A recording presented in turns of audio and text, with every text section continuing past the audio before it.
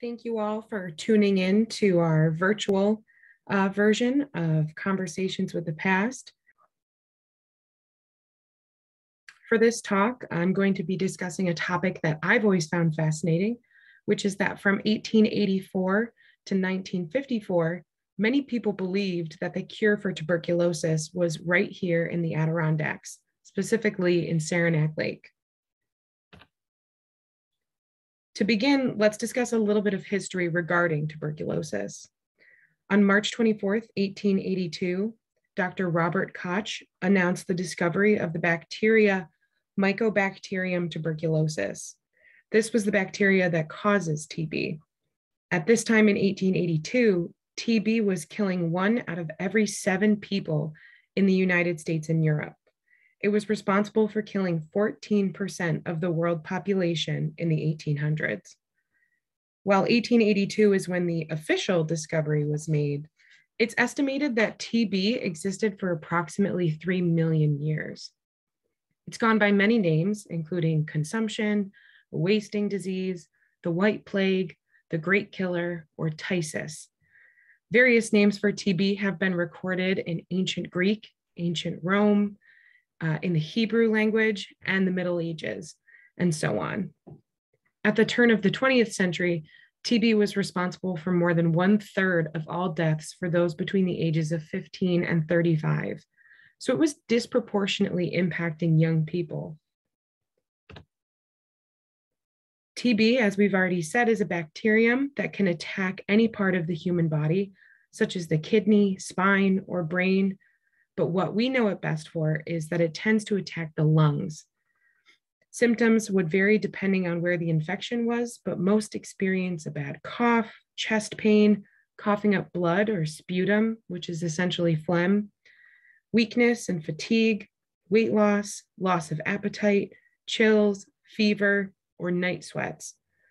There are some who experience no symptoms, but they can carry a dormant version of TB, and that can still be spread to others. TB is an airborne illness, spreading when someone infected coughs, speaks, or sings near healthy individuals, and they breathe in the bacteria. Now, for some time, it was actually believed that TB was an inherited disease and that it ran in families. This was likely because people were spreading it to those that they spent the most time with, and that was their families.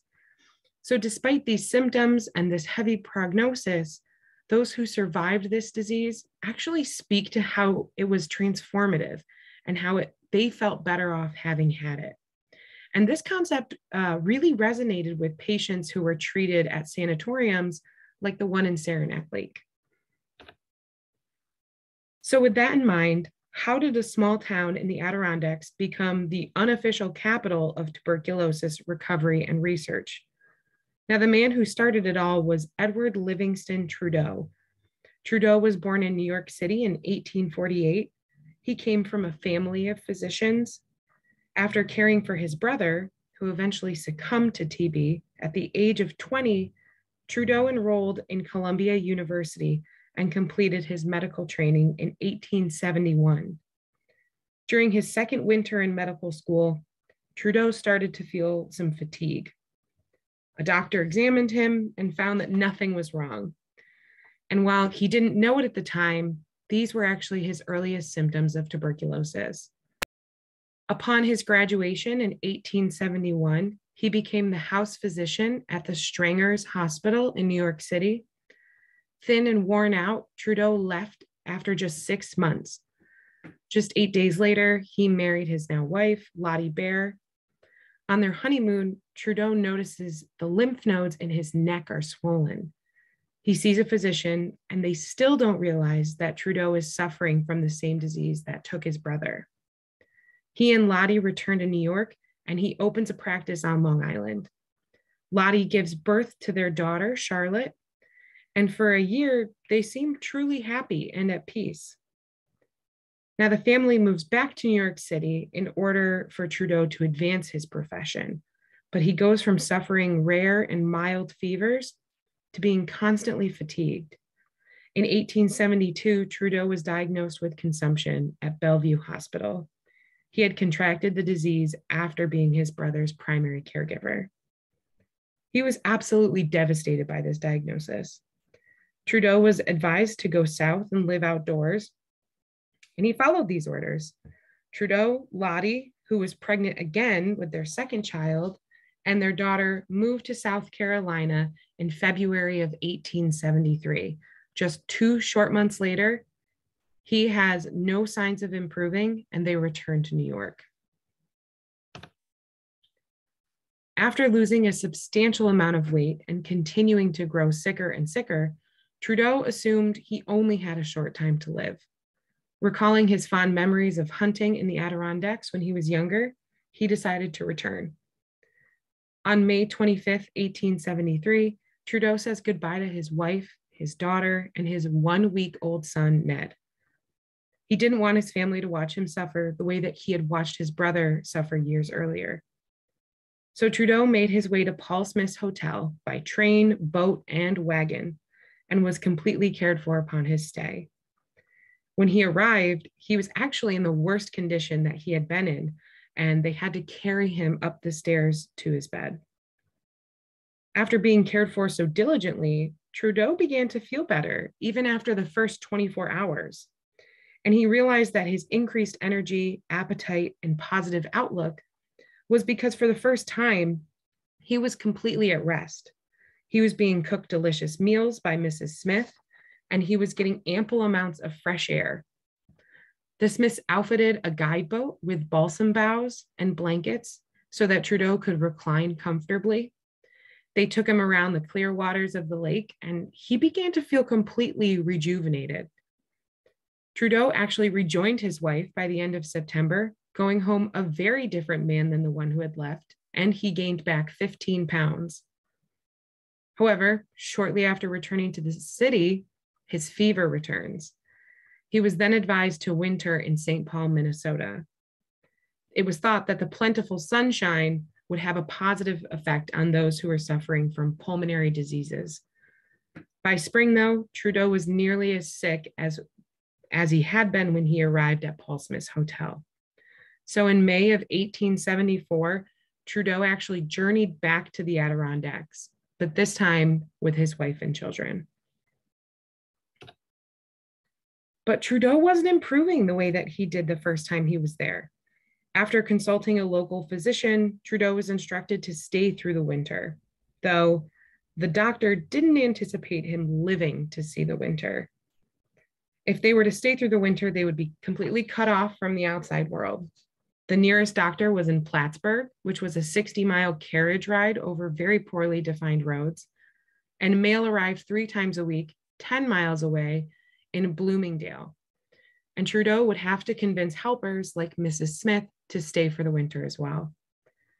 After deciding to do it, Trudeau's wife and children made the journey in January of 1875. That winter, the snow reached depths of 5 feet, which made it difficult for the horses to get through. But Trudeau began to feel markedly improved. After that first year, Trudeau and his family rented a small house in Saranac Lake. And despite occasional fevers, Trudeau felt well enough and returned to his career, beginning to treat patients in the area. And this was really the beginning of their life in the Adirondacks.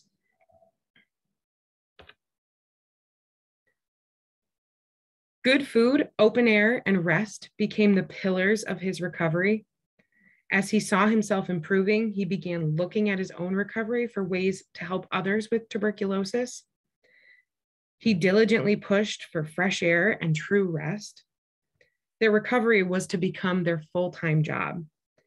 Now, Trudeau wasn't the first person to acknowledge the importance of fresh air. The use of climate in general to treat consumption actually goes all the way back to Greek medicine. But at this point in the late 1800s, people all over the world were recognizing the benefits of fresh air. From his personal success, he felt inspired to create a space where others could really come to rest, like he had been able to do so. So Trudeau developed the idea for the Adirondack Cottage Sanitarium. You're going to hear me say both sanitarium and sanatorium throughout this presentation, because while Trudeau named it a sanitarium, it actually operated as what we know as a sanatorium. Sanitarium is often linked to institutions that treat mental disorders, while sanatorium comes from the Latin word sanare, which means to heal. And at the time when Trudeau established this institution, these words were really pretty interchangeable. So that's why you'll hear both. Trudeau began raising money from wealthy patients and friends. After his first stay at Paul Smith's Hotel, he had befriended many wealthy patrons who would vacation to the Adirondacks, and many of them gladly donated to his cause. He had also befriended a group of Adirondack wilderness guides who generously purchased 16 acres of land for a total of $400. And they gave that land to Trudeau for the sanatorium. With the land secured and money trickling in, they began to build what would be known as cure cottages. Trudeau's vision was to establish these cure cottages for 1 to 2 patients. This would allow them to be isolated from lots of other patients, which is something Trudeau recognized as an important factor in recovery. In 1885, the first cure cottage was completed, and it was named Little Red. Little Red was a one-room cottage outfitted with 2 beds, 2 side tables, and a wood stove. Alice and Mary Hall were the very first patients to be treated in the Little Red Cottage, and luckily they were cured and discharged. At the sanatorium, Trudeau wanted to treat his patients beyond just physical components. What were their spiritual, psychological, social, and biological needs for treatment as well? By 1887, a main building had been constructed, and between 1885 and 1894, 9 new cottages would be added to keep up with the growing demand. In 1887, the first railroad came to Saranac Lake, and this was a huge development for this little health resort. It allowed more people access to the secluded town. At this point, Trudeau cannot financially keep a physician on site. He lived 14 miles away at Paul Smith's, so twice a week he made the trip in the summer to check in on his patients. But once it had been built, the sanatorium quickly gained popularity and recognition. And Trudeau was the first physician to really capitalize on the concept of the fresh air cure. So with all these new patients and donors, Trudeau is finally able to hire new staff, acquire better equipment, and this contributed to the growing fame of Saranac Lake as a health resort. Because this was still all pretty experimental, the sanatorium could be selective with the consumption patients that it actually treated. Patients were admitted based on a few different criteria. The first is that only those who were in the early stages of consumption were permitted. And this was because those individuals had the greatest chance of recovery, while those in later stages, they may fight for years, but Trudeau really felt that eventually they would succumb to the illness. Now, this was a really controversial tactic, and Trudeau did receive criticism for it. Many stated that because he admitted those in early stages with a higher chance of recovery, he was skewing the statistics regarding recovery rates. And to this, Trudeau countered that in his experience, early diagnosis was the key to successful treatment. He just wanted as many people to live as he could help. Now, keep in mind that at this point in time, we know what TB is and the bacteria that it comes from, but there's no specific medication. So Trudeau is really just doing what he thinks is best to save the lives that he can save. The other criteria for admission was financial need.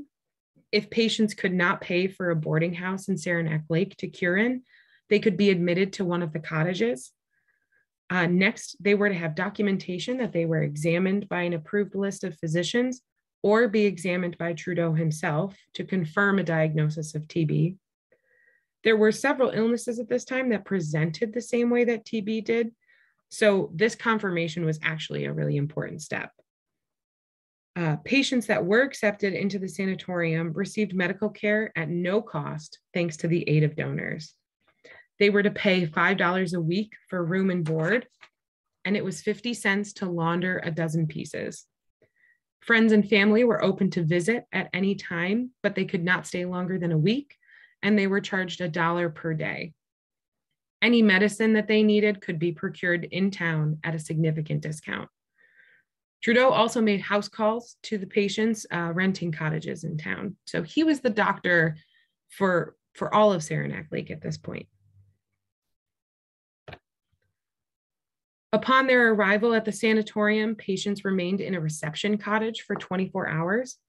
They would be observed here and receive a complete physician's assessment. From there, their room assignment was based on the severity of their TB. They were always assigned a roommate that was at a similar stage. As they improved, they could be moved from cottage to cottage.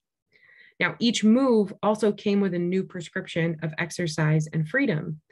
And this actually created a homogeneous healing and social environment for patients.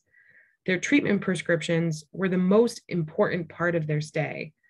And some allowed for small walks on the grounds, while others directed that a patient not get out of bed and would actually be rolled out onto the porch in their bed while they needed fresh air. After a 9-month stay, 73% of patients reported being cured.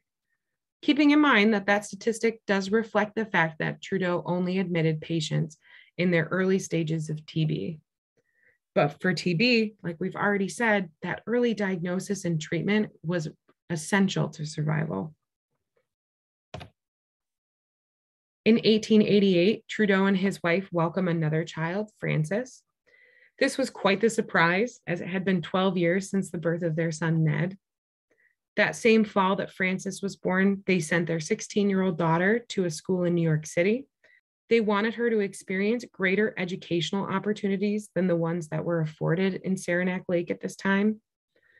But in January, Charlotte actually complained of feeling ill. And when she came home for Easter, Trudeau was able to diagnose her with tuberculosis. It was absolutely heartbreaking for him. She then died of tuberculosis in 1893. She was buried in Saranac Lake in a little churchyard where they had actually buried their infant, Henry, that they lost quickly after birth years earlier. The photo here is of Charlotte. Despite this heartbreak, the sanatorium continued to flourish.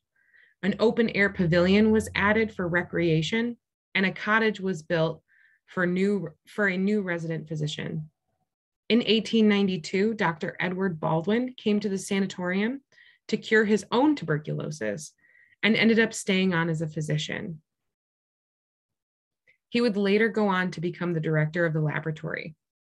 With a growing population, many of which had TB or were recovered, the village of Saranac Lake was incorporated in 1892. From 1894 to 1906, 10 more cottages were built, and a water irrigation system was established. At this time, the very first registered nurse was also hired, Miss Ruth Collins. While doctors were an essential part to the sanatorium, conducting research and seeing patients as needed, it was the nurses who completed those daily tasks, those who sat on the patient bedsides and cared for them directly. New buildings on the campus included a much larger administration building, a non-denominational stone chapel, and a child's memorial infirmary. Now, I've read that the view from the child's memorial infirmary was spectacular. Patients would have been rolled out onto the porch to receive their daily treatment of fresh air. And at the turn of the century, there were approximately 100 patients curing at the sanatorium. To keep up with the influx of patients, in 1901, Dr. Lawrison Brown became the resident physician as well, and he made the daily patient regimen a bit more strict. Now, the daily schedule for patients was nearly the same day after day. There were variations in schedules depending on health, so patients in better standing could take longer walks than those in worse condition. So as you can see here, this is the daily schedule. Lunch was used to indicate a snack. And as you can see, the schedule really fell in line with Trudeau's pillars of recovery: rest, good food, and fresh air. Exercise was prescribed on an individual basis, Some were allowed to walk for 15 minutes, while others could walk for half an hour. While the schedule prescribed rest, it always meant rest in a reclined position with your feet up. This was so that there was no pressure on any part of the body.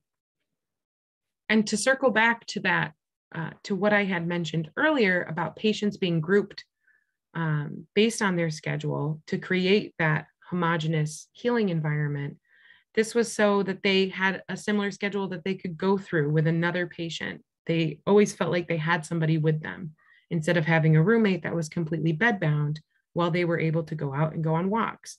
So they were always partnered with someone at a similar stage as them.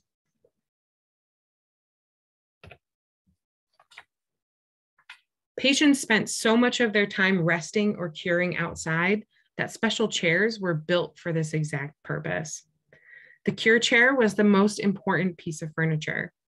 The increase in outdoor curing necessitated better furniture.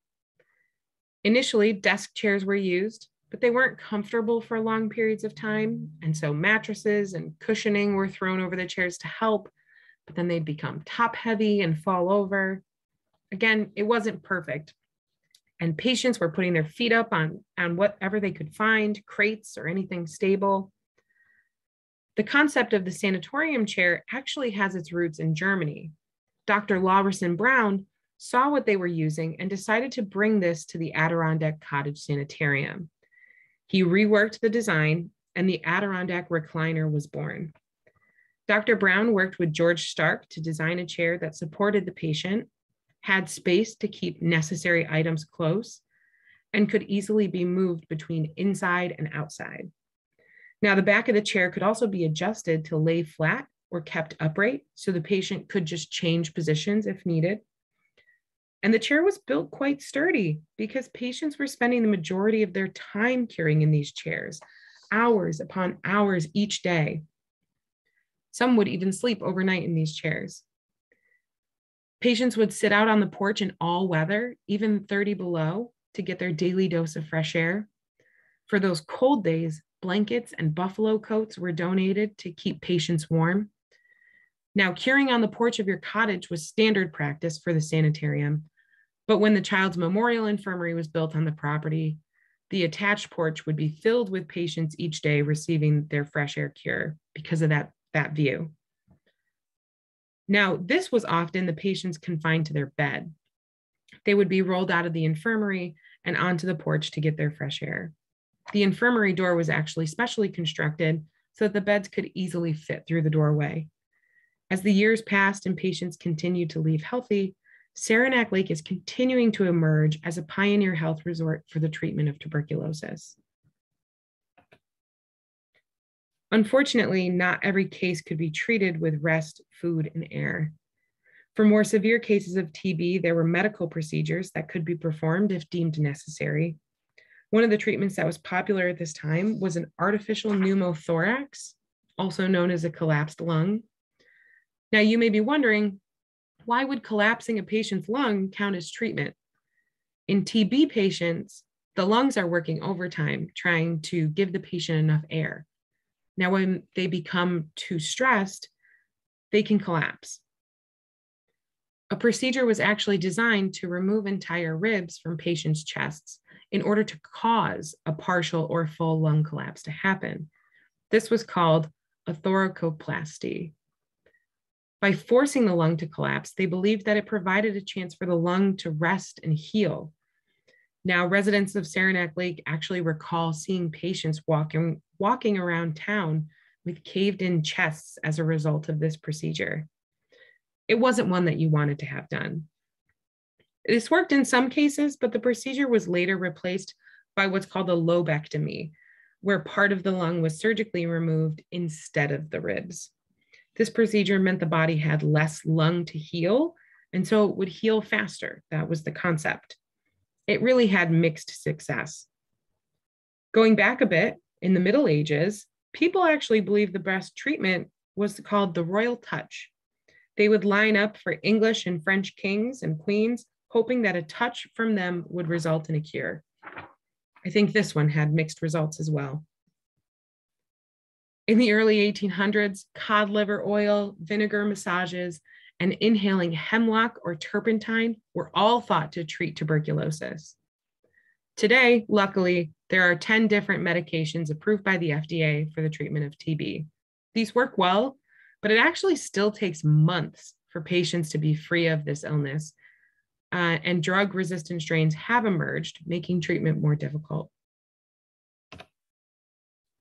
At the sanatorium, the doctors and nurses felt it was essential to have patients maintain a positive and optimistic outlook at all times, in addition to their normal treatment plans. In 1904, a new magazine for patients was published, and it was called Journal of the Outdoor Life.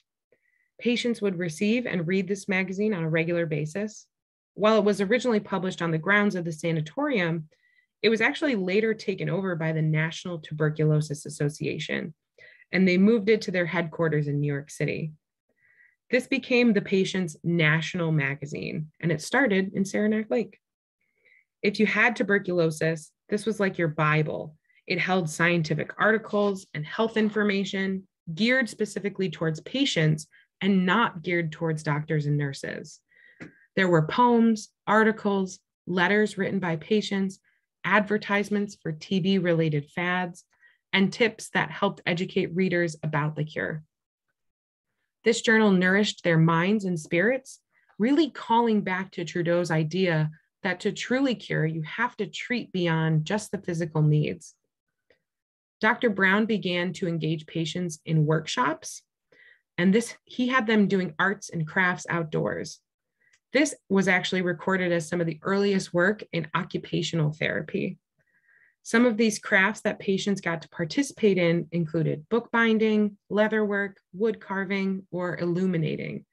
I actually had to look up what illuminating was, and my understanding that it's embellishing books or art with gold leaf or silver. So those are some of the cool things that they got to do.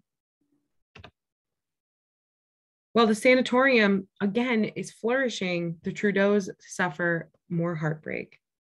In 1904, their son Ned passed from a pulmonary embolism. The community in Saranac Lake rallied behind the Trudeaus after they had committed 28 years to treating patients in this small town. Each business donated their time and effort to organize Ned's funeral. It didn't cost Dr. and Mrs. Trudeau a penny. Ned was then buried next to his siblings, Charlotte and Henry.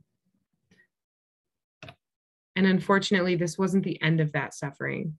From 1904 to 1915, we start to see a steady decline in Trudeau's health. Trudeau was incredibly successful, but his life was far from easy. After battling tuberculosis for more than 40 years, Trudeau died at the age of 67 on November 15th, 1915. He was buried next to his 3 children that had previously passed. By 1914, just a year before his passing, the endowment at the sanatorium grew to $600,000, and the Free Bed Fund, which was established in 1888, continued to provide free care for many patients. So what he established in Saranac Lake was special, and it continued to grow and help people many years after his death. In 1917, the Adirondack Cottage Sanitarium is renamed the Trudeau Sanatorium in his honor. In 1918, this statue is unveiled to honor his work. And as you can see, it has benches on either side so that people can sit with Trudeau. More cottages were constructed, as was a library, a reception and medical building, and a workshop building for continuing occupational therapy. And one of Trudeau's final contributions was a training school for nurses, which he had established in 1912. Now, the graduates from Trudeau's nursing program were in demand all over the country. When the D. Ogden Mills Training School first opened, which is what they had named it, students were only admitted if they had previously had TB and were now in what they called the arrested state. This meant that even if they have occasional symptoms, they're physically healthy.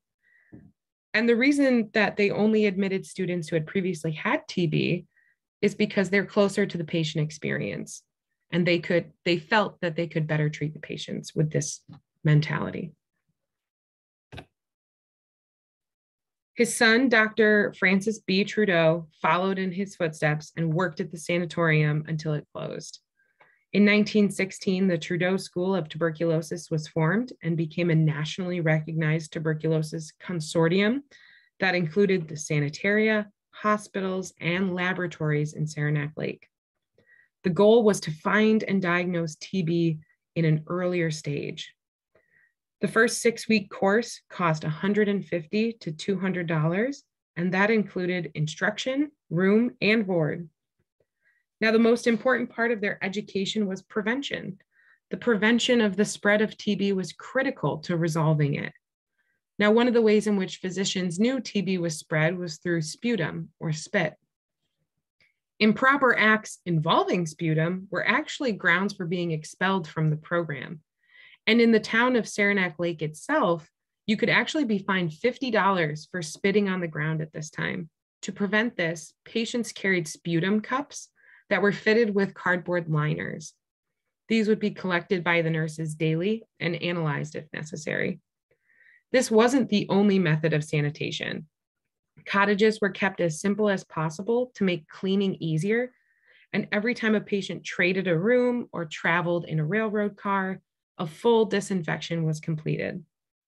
By 1951, just 5 years before Francis's death, the original 16-acre property that the Adirondack Cottage Sanitarium sat on had expanded to 85 acres and consisted of 58 buildings. Some even called this the University of Tuberculosis. Dr. Francis Trudeau's son, Dr. Francis Trudeau Jr., again followed in his father's footsteps and opened the Trudeau Institute. This was a world-class center for basic research in immunology and infectious disease. The Trudeau Institute was ranked 7th on a list of 20 high-impact, independent, biological and biomedical research institutions in the United States. Dr. Francis Trudeau Jr. died in 1995, and he was the last physician in his family line, but the legacy of what his family had created completely lived on. And today, the Trudeau Institute is still in operation, and the first cure cottage, Little Red, was actually moved to the Institute property in 1964, as was the Trudeau statue. What had been created in Saranac Lake made a massive impact on this town and on the patients themselves. Unlike many TB wards, patients adored their time spent here in the Adirondacks. Patients described their time as life-changing, and this actually led to reunions in the streets of Saranac Lake, scrapbooks full of mementos, and genuine gratitude for what their time with tuberculosis brought them. Many met their friends for life or even their partners while they were curing at the sanatorium. This photo is of several patients that were being treated at the sanatorium, and it just speaks to how happy they were, even though they were all sick. The Institute held reunions in 1987, 1990, and 1993. If you travel to Saranac Lake today, you'll notice that many of the homes have porches on the first and second floors. And these houses likely would have held TB patients, and they would have used those porches for curing. While we can't cover all of the different cases and all of the different patients, we can discuss what the general experience was like for patients on campus from some firsthand accounts. Anne Irene Remus arrived at the sanatorium in 1939 at the age of 23. Anne was a bedbound patient for 8 years. In those 8 years, she learned several new skills, including making a silver baby spoon for her godchild. It took her months to finish this spoon because she only worked on it for a few minutes each day. Even though she was curing from her bed, Anne still participated in leatherworking, painting, or doily making. Her favorite craft was oil painting. Anne painted the Red Barn on Smith Road at Trudeau after she was allowed her very first 15-minute prescription walk after 8 years in bed. Anne had a private room, but shared a porch with Isabel Smith. Isabel came to Saranac Lake in 1928 to cure, and she actually spent the next 20 years in bed. Despite being bedbound, Anne and Isabel loved the Trudeau Sanatorium. Anne was even subject to some of those procedures that we discussed earlier. They attempted to collapse her lung, but were unsuccessful.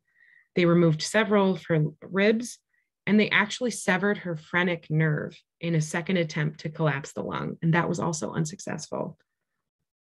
Anne lived a long and full life, dying in 2008 at the age of 94, and she always maintained that her years at Trudeau were some of the best of her life. By the end of 1946, more than 15,000 patients had been treated at the sanatorium. After 70 years in operation, the sanatorium closed in 1954 as drug treatment for TB became pretty mainstream. In 1884, this little sanatorium in Saranac Lake was the very first of its kind. But by 1909, 352 private and state institutions for the treatment of tuberculosis were opened following Trudeau's original model. The photo that you see in the background here is actually in Colorado Springs. Colorado was another popular place for curing. And these individual houses would have been built for TB patients. In the end, and with scientific advancements that we've made over the decades, we now understand that Trudeau wasn't really curing anyone of tuberculosis. But what he was doing was providing an opportunity for people to cure themselves through genuine rest, an optimistic outlook, healthy food, and that fresh Adirondack air. In 2019, 8,916 people were diagnosed with TB in the United States alone. According to the World Health Organization, 10 million people were globally diagnosed with TB that same year, and it claimed upwards of 1.5 million lives. The countries most significantly impacted are parts of Asia, Africa, and South America. Like with any disease, TB has mutated, and drug-resistant strains continue to infect those that are susceptible. There is only one inaccuracy in this graphic from 2018, which is that now COVID-19 has surpassed tuberculosis as the top infectious killer in the world. So that is how a small town in the Adirondacks became a world leader in tuberculosis research and treatment. Thank you for listening.